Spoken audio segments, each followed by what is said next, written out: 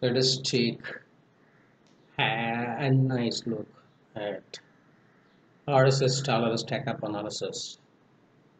The RSS tolerance is nothing but square root of all the tolerances in the functional loop.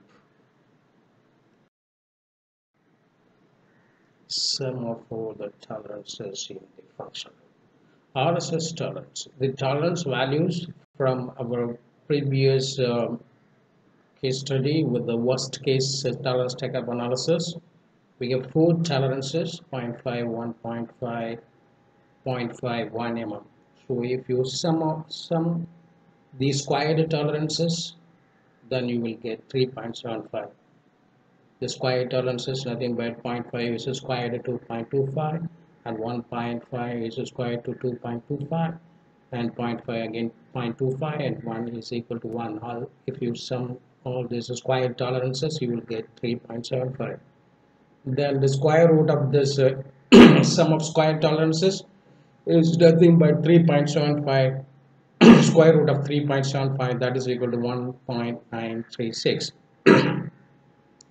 The sum of positive dimensions, that includes the missing distance also, that is equal to 56.5. This is adjusted nominal dimension, and the adjusted nominal dimensions of all the negative dimensions are 16.5 plus 17.5 plus 11, that is added together 45.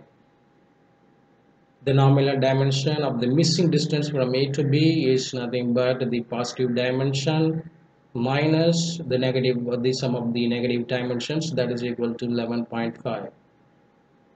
Now the RSS method plays a role in deciding the maximum distance of the missing distance from A to B is nothing but D, the nominal distance 11.5 plus root of some squared tolerances, that is equal to 13.436, and minimum distance is D, that nominal adjusted nominal difference dimension minus the RSS, otherwise adjusted nominal distance dimension of the missing distance A to B minus RSS, that is equal to 9.564.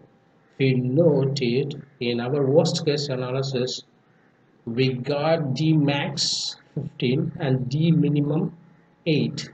Now the range is reduced.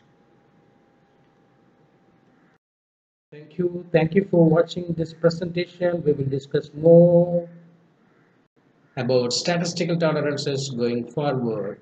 There you will understand what is the range, what is the standard deviation, what is this sigmas